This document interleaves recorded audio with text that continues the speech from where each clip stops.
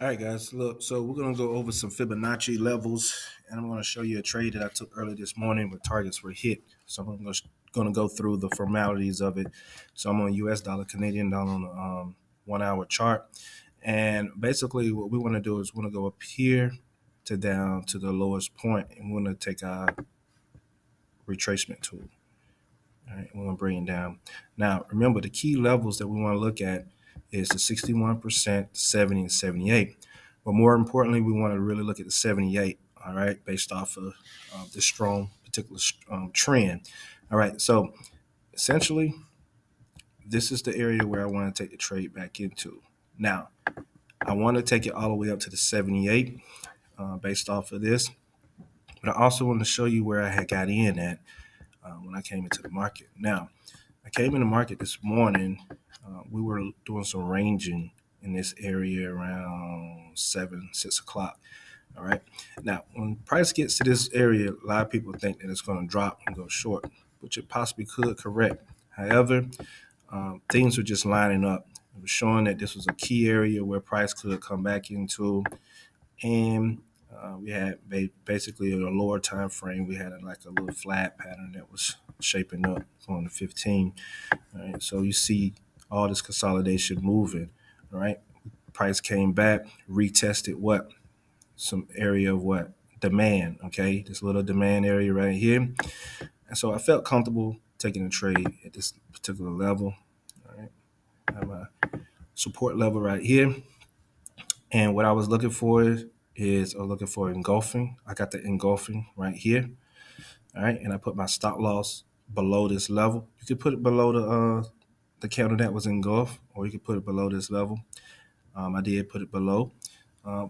Pretty decent lot size to take up, and it doesn't seem like much, but from here to here we had about 36 pips. So that was a pretty good morning for me. I set the trade. I felt confident. Hey, if price came back and knocked me out, I mean, we're talking about a few pips, guys. I mean, what, 5? All right.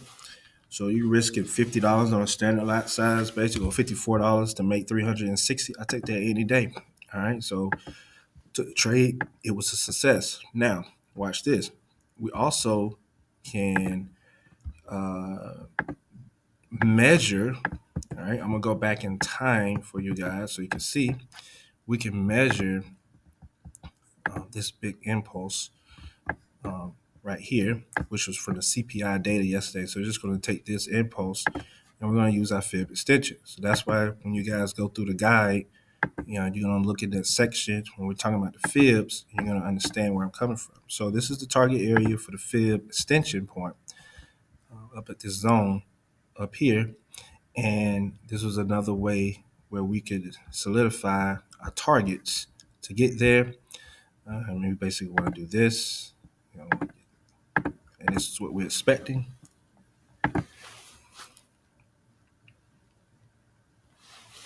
So now it's playing.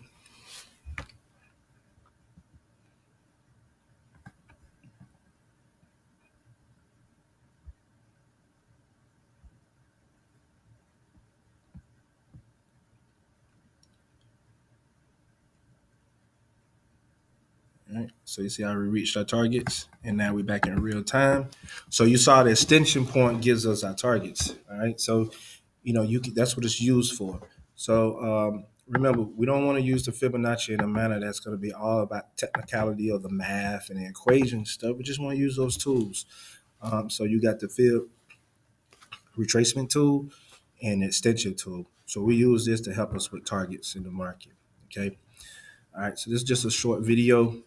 Hope you guys enjoy. Hit the like button, subscribe, but make sure to use those extension tools and retracements, and it'll make your trading a whole lot better. And we'll start going over confluence, and you'll see how those levels can line up at key areas. You know, just like we did. Matter of fact, we could do it right now, and you can see where these key levels are lining up at, and you see how back in market structure area we got these key levels, and that gives us some type of confidence to trade it back, and it gives us confluence as well too. And some of you will see that the 23% rule held up once you get down to the Fibonacci and the guide. You will see that we talk about the 23%. 23 means what? It gives us a high probability that we're going to go and we're going to hit up between the 61 and 78. And that's exactly what we did. If anybody knew this strategy, they would know to get in as soon as price comes back below the 23%. So that's a 23% trading strategy. Right? So I will be doing a little bit more videos on that moving forward, because now it's about time for people to start really moving through the guide, and now we can move with speed and efficiency. All right, have a great day.